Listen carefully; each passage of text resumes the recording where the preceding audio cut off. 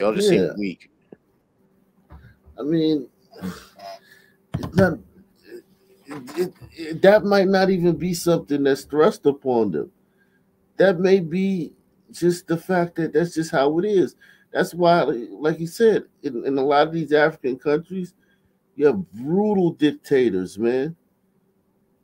Because you gotta counteract all that weakness and that idiocy and that failure, and you gotta come with brute force just to override all of that shit.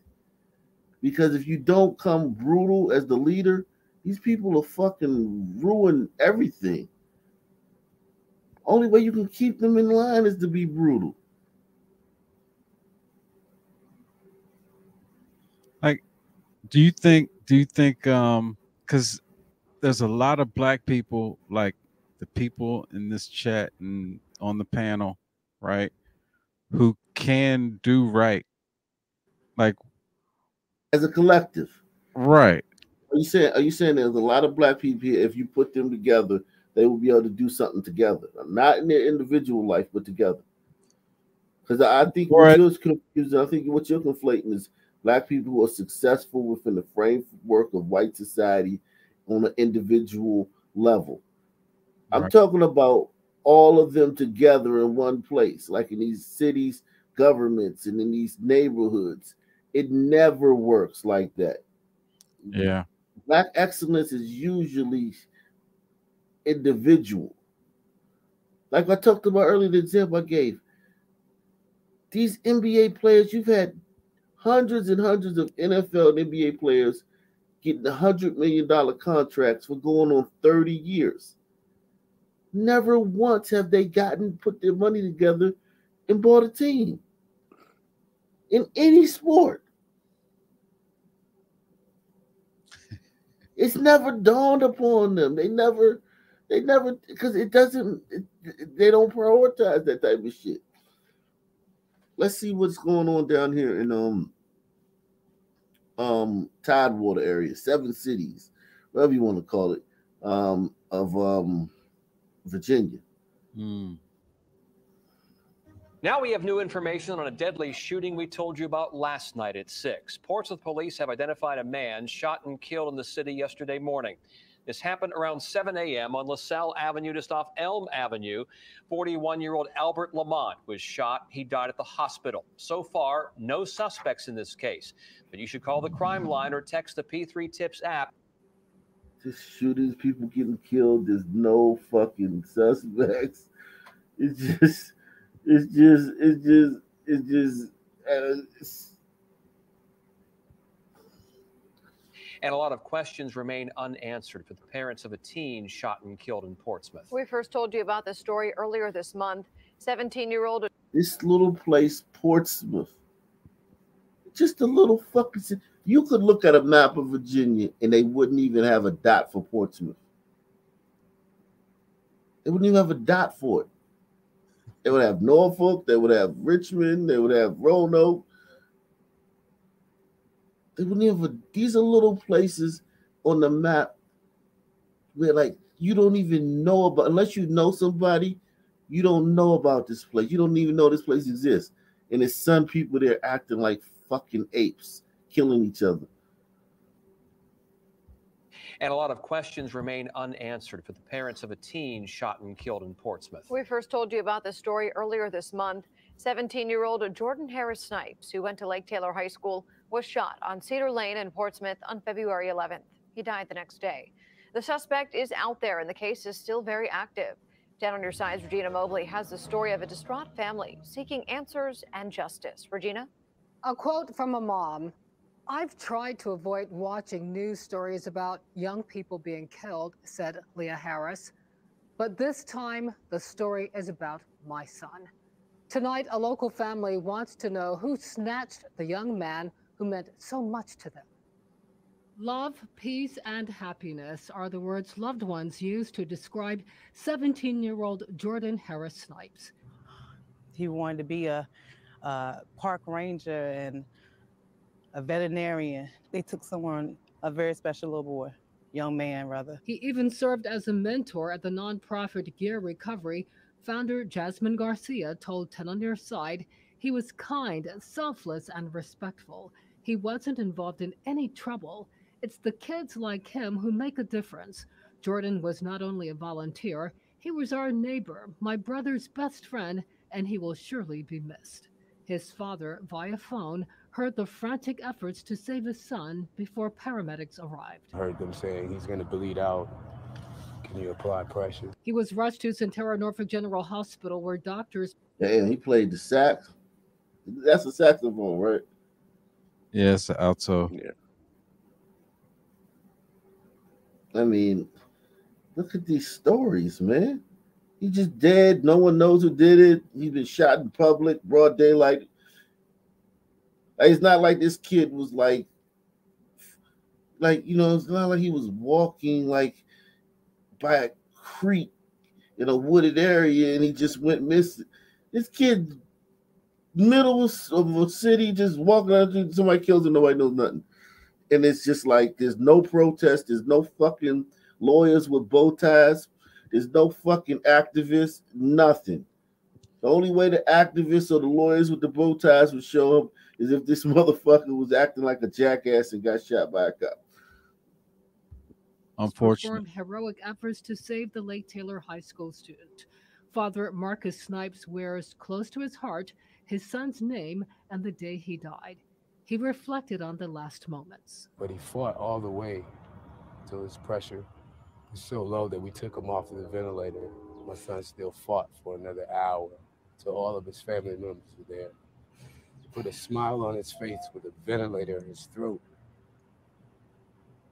2 tears came out of his eyes. Jesus Christ, man. Shit, he wasn't ready to go, man. He wasn't ready.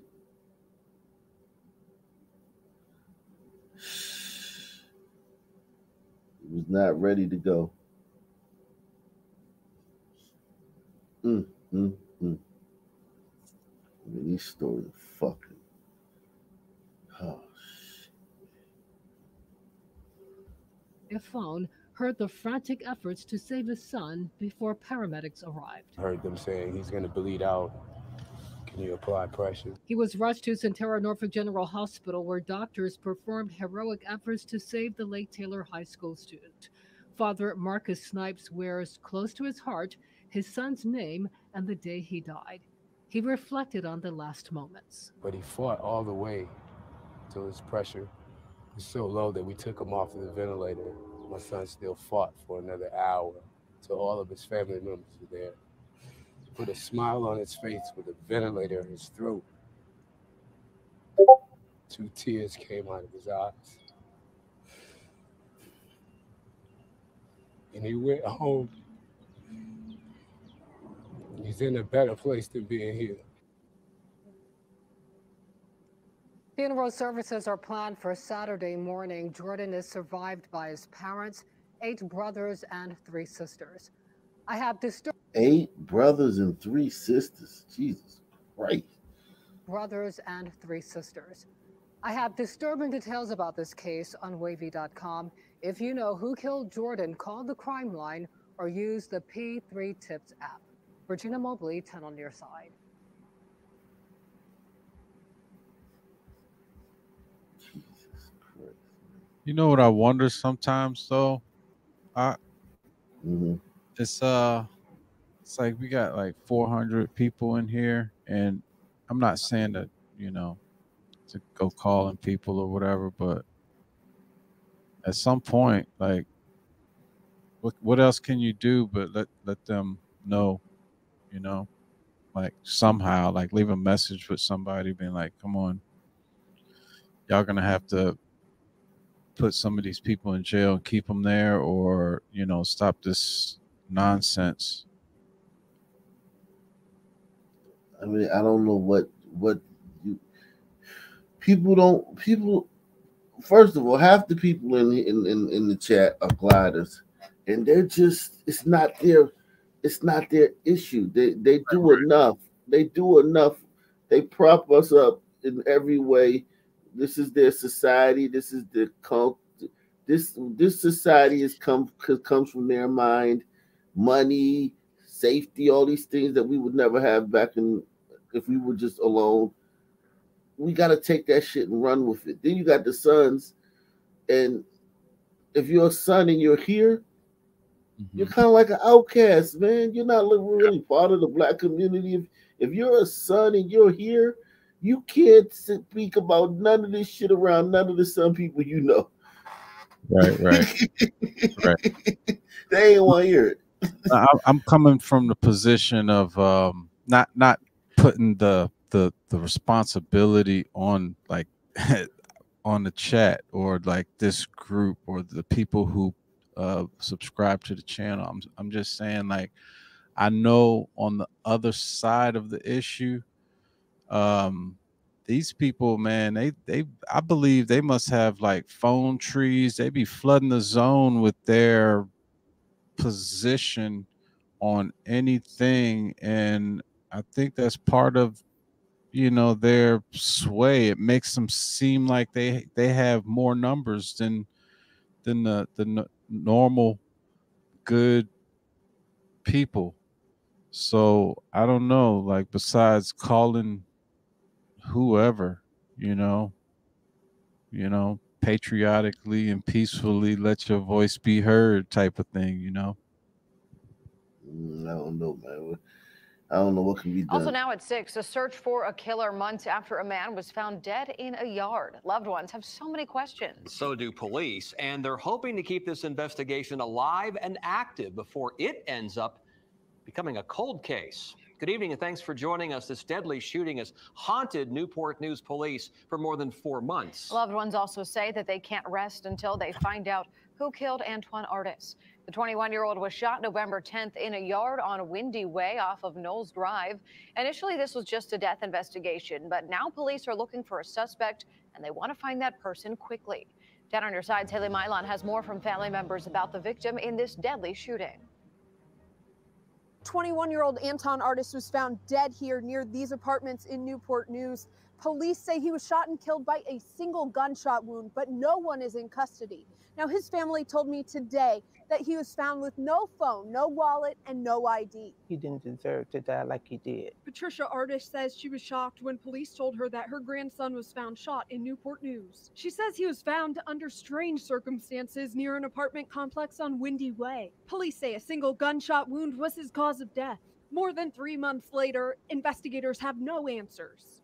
They have no leads, you know, and I just want justice for my grandson. Initially dubbed a death investigation, the Newport News Police Department posted this video on its YouTube page 2 days ago. I'm Corporal Blanks. The Newport News Police Department needs your help in solving a homicide. Calling Artis' shooting a homicide, the killer still on the loose. His younger brother, Damio, says it's a daily struggle, pushing through without knowing why his brother was shot. I mean, I think about it every day, but I mean, I can't do nothing about it. I mean, like, look at all the sadness, man. I mean, very few of these stories is anybody in custody. It's just the guy's dead. He was murdered in a public place and he's dead.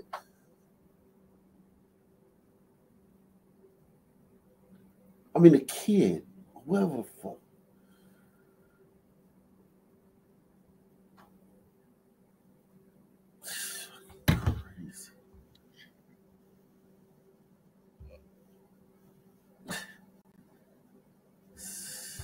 Through without knowing why his brother was shot. I mean, I think about it every day, but I mean, I can't do nothing about it. You know, and it hurts. I push it away. Patricia is urging anyone with information on her grandson's death to come forward. We just want justice. We just want justice for our grandson, but his brother. We just want justice. And I know it's somebody out there. Somebody knows something. And she's got a message for whoever pulled the trigger. Why did you do this? Why did you have to shoot him like, you know, like a dog? I mean, what did he do to deserve this? I don't care what he could have done. I don't think he deserved to be shot like he did. Artist's grandmother is begging anyone with information to come forward. If you know anything, you should call the crime line. In Newport News, Haley Mylon, 10 on your side. I mean, Jesus Christ. There's nowhere we can go where we won't see the same shit. It's impossible.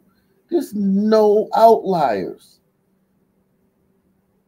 There is no outliers. Make sure you hit the PayPal, Cash App, Super Chat, support the channel. There's no outliers.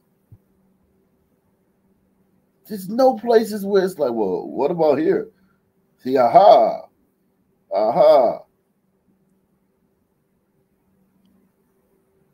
A man will spend 20 years behind bars in connection to the death of a teenager in Norfolk.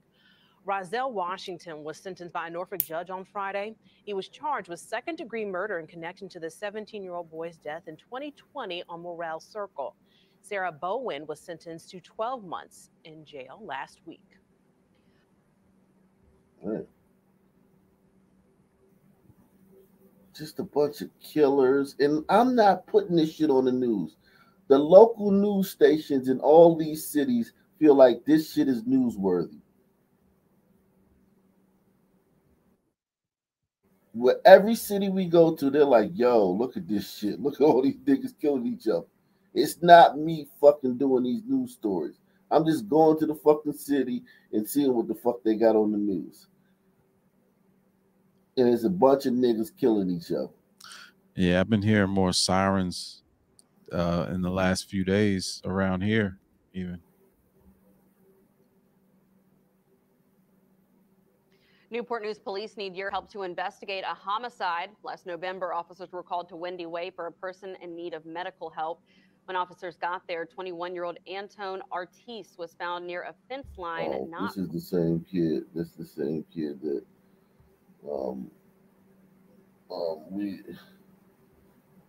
Okay, so here we go. Back with a story with an improbable happy ending. It was Father's Day 2022 when Andre Rawls was shot 5 times by a Portsmouth police officer. Last week, the criminal case against Andre was set aside. Tonight, a follow-up with the dream team that put Andre Rawls back together again. Andre Rawls is now standing tall after an ordeal that could have been deadly. He was hospitalized for 2 months after a Portsmouth police officer shot him 5 times. Attorney Nathan Chapman did the heavy lifting in court,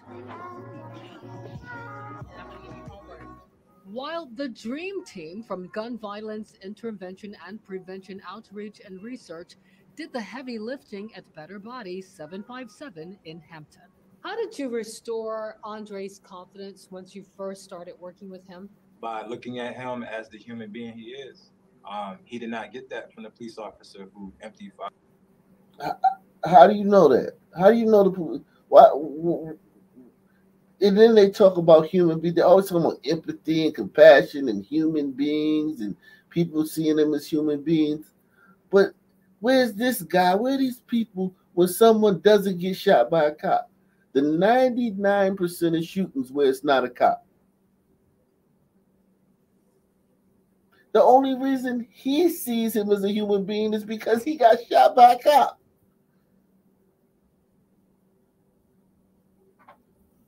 Is this his family? Are these? These are people that's helped rehab center. Once you first started working with him? By looking at him as the human being he is. He did not get that from the police officer who emptied 5 bullets into his body. That should have never happened. Okay, Andre! The Dream Team has spent the past 2 months restoring Andre physically and mentally. Team founder Cameron Bertrand knows all too well the challenges this 20-year-old faces. I got shot 6 years ago. And for anybody who knows what that feels like, having to wake up every day, I still sleep with a boot on my leg. The Dream Team is... Who shot you 6 years ago? What was it? A human? Was it a Hugh man? Was it a black man? Who shot you 6 years ago, man? Who didn't see you as human? He didn't say the cops. Oh, he would have definitely said it. But it could have been a white guy, right? A vigilante, a lone wolf, right? Mega country, mega. Yeah. I got shot 6 years ago. And for anybody who knows what that feels like, having to wake up every day, I still sleep with a boot on my leg. The Dream Team is proud of Andre's progress. That we've seen improvements in his balance, his coordination, his strength. I can see the confidence in him as he comes in now. There is support for you. We are here for you. You can get better and you will get better, but we have to do this together. Andre has plans to enroll in a trade school, and he hopes to be able to play football and basketball again soon. Gun Violence Intervention is a nonprofit organization, and there is no charge for its services to restore people, families, and in. Why'd the cops shoot him? Because he was black. I mean, shit. I mean, that's like I'm wondering throughout the video, like, why do you get shot? Right now at 6, charges set aside for a man shot by a local police officer nearly a year ago. Tonight, in the middle of his recovery, he says justice has been served, at least in his eyes. So what happens next in the case? Good evening, and thank you for joining us. A lot to cover tonight, but we're going to begin with a sigh of relief for the man in the middle of that officer-involved shooting. Today, serious felony charges were set aside in the case of Andrew Rawls. The 19-year-old appeared today in court in connection with the case on Greenwood Drive in Portsmouth last summer. And tonight, he's telling his story about what happened that day to 10 on your side. Our Regina Mobley was in the courtroom today and has more on what happened. Regina? Well, Lena and Tom, a judge today null prost or set aside the charges against Andre Rawls, who has a history of mental illness. It's a complicated case that Andre's mother hopes will serve as a teachable moment for law enforcement. The physical and psychological recovery for Andre Rawls has been slow and painful. I can't sleep at night and stuff like that. And I have anxiety, stuff like that. This was the scene on Greenwood Drive on the morning of Father's Day. Rawls was shot by an officer who responded to complaints about a man seen near a home and carrying what a resident called a grilling fork. In a brief but tense hearing, a prosecutor tried to salvage his case, even though he was missing 2 key witnesses, a resident and the police officer who won't testify since his actions that day are still under investigation. Judge Douglas Ottinger null prost or set aside the criminal case after noting that examiners determined Rawls was not sane when he approached the officer. After the hearing, Rawls, for the first time, offered his account of his encounter with the use of deadly force. Did you intend to harm that police officer or any of the citizens? No, I didn't intend to harm the officer or nothing. I was hallucinating, and I thought that it was my ex's father, who I had a good relationship with, and I picked up the grilling fork because I wanted to be like him, and I wanted to show him that I wanted to grill. I had no idea that was a police. I mean, okay. He was grilling, man. It's like I wanted to show him I could hold a fork. Let's just say he's telling the truth, right? But he Let's just play along with him. Yeah. The cop that shows up on the scene, man, we're asking too much of cops. If the cop who shows up on the scene is required to know that that's what's going on, we're asking, we got to start paying these cops like fucking NBA basketball players. The cop shows up on the scene, he has to fucking deal with this fucking shit. He's been called. Now, here's the thing. Someone is frantically on the phone. The dispatch is relaying the message to him. Are any units in the area? He's like, yes, I'm in the area. Please speed over to such and such place. Right down is the man. Da, da, da, da. I mean, golly, man. We asking too much, man. Examiners determined Rawls was not sane when he approached the officer. After the hearing, Rawls, for the first time, offered his account of his encounter with the use of deadly force. Did you intend to harm that police officer or any of the citizens?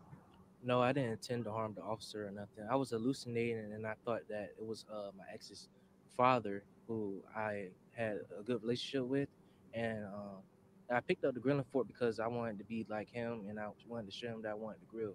I had no idea that was a police officer, and I wasn't in my right state of mind. His mother prays his case becomes a teachable moment. I just ask God to be able to open people's hearts to understand what mental illness is, and that mental illness is real. The no prost status is indefinite, and I get sick of hearing that. He wanted to show him he could grill, man.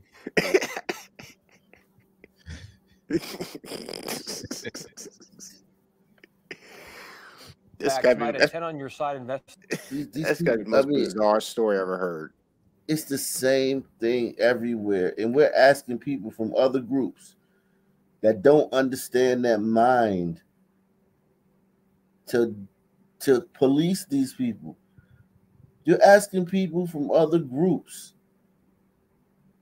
to police this. They don't understand it. Yeah, it's hard for, it's hard for me to understand. Like, even if you put, black people, I don't know, was the cop white or black? I'm just assuming, I guess. Who knows? But I don't know if it matters. I mean,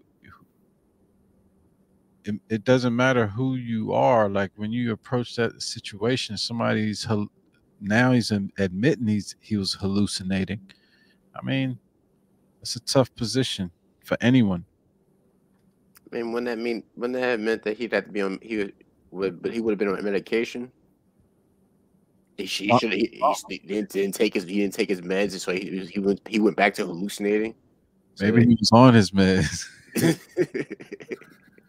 I mean, it's just the same thing. Back tonight at 10 on your side investigation, 15 years in the making. In 2008, 2 teenage girls were attacked while walking to the bus stop. We followed the case through a long-awaited arrest last October. But tonight, an exclusive look inside the case from the boy, now a man, wrongfully accused of the crime when he was just 16. Investigative reporter Julie Millay has the story. It was a crime that sent a shockwave of fear through a Norfolk neighborhood in 2008. Verdon Avenue was in turmoil on Wednesday after 2 teenage girls were sexually assaulted behind this shed.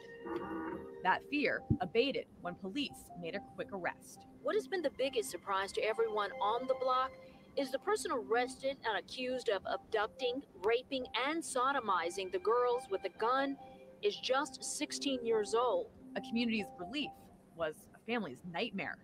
I was sitting there like, what did I do? Trapped in Norfolk City jail for 2 months until test results cleared Shaka Harrell's name.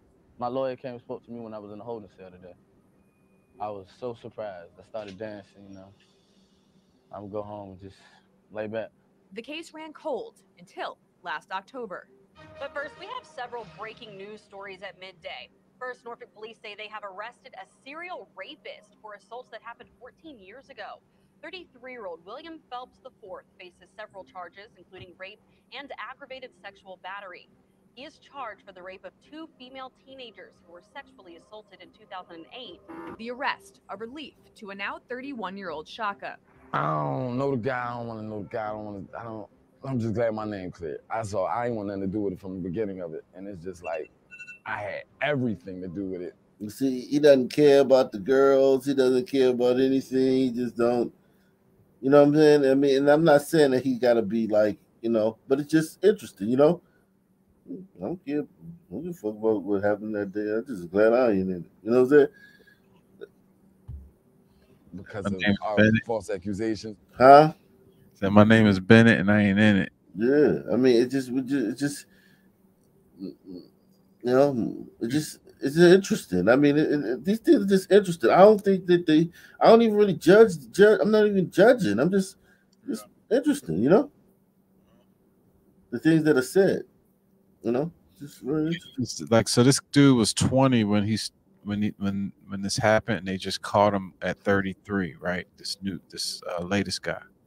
Yeah, the guy who really did it, allegedly. Yeah. Before the break, we introduced you to Shaka Harrell. He was wrongfully accused of raping 2 teenage girls in 2008. DNA exonerated him, but not before the 16-year-old spent 2 months in jail.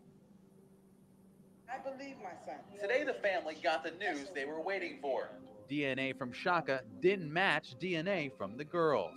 Yo, that's crazy. That's crazy. I look young. Okay, this is where it must have took place at. I didn't even know the actual place, like the shed, none of that. It's not what I want to be famous for. Hey, the kid that was accused of rape gets out, like I feel as though it diminished my character a little bit. Girls were sexually assaulted. That the whole situation changed my life. March 6, 2008. The day 16-year-old Shaka Harrell was released from a maximum security cell at Norfolk City Jail. It feel better to be outside, know that I ain't got to keep waiting. Because when you in there, all you got is time on your hands.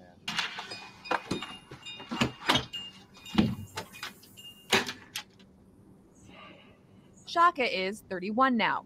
He doesn't live in Norfolk anymore. There's too much stuff happening. The threats, the emails, the walking down the street, people on their porch. I hear y'all.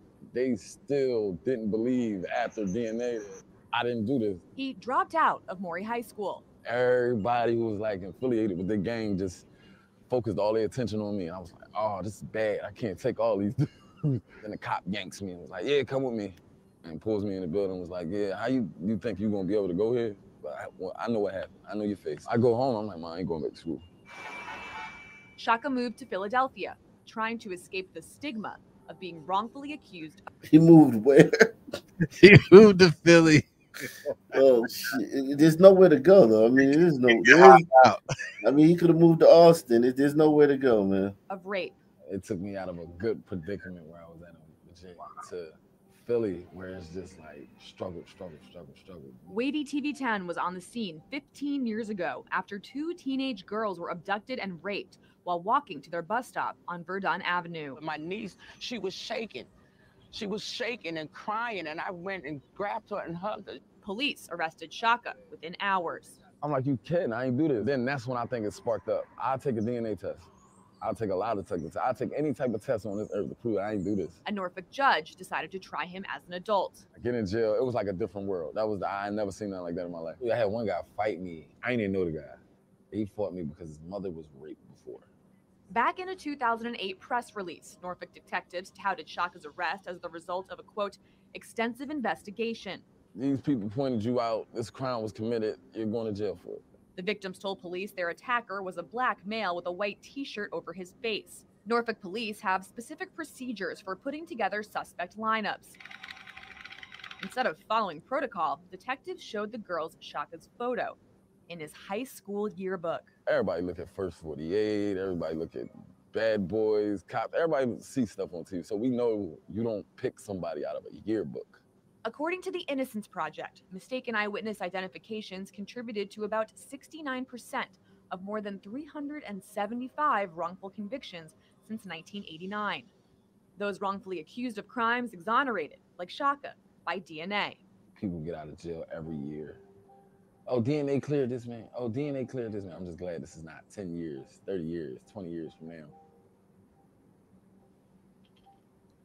Last year, Norfolk police did make a match. William Phelps' DNA and fingerprints tied him to the scene. Police say he could be responsible for other rapes in Norfolk and Chesapeake. For executive producer of investigations, Adrian Mayfield, I'm Julie Millay, 10 on your side. No, I mean, I guess that's great, man. The Sun Man got off, man. Salute to the Sun Man. He got off, man. He didn't do it, man. That's really good, man. Yep. Yeah, go ahead.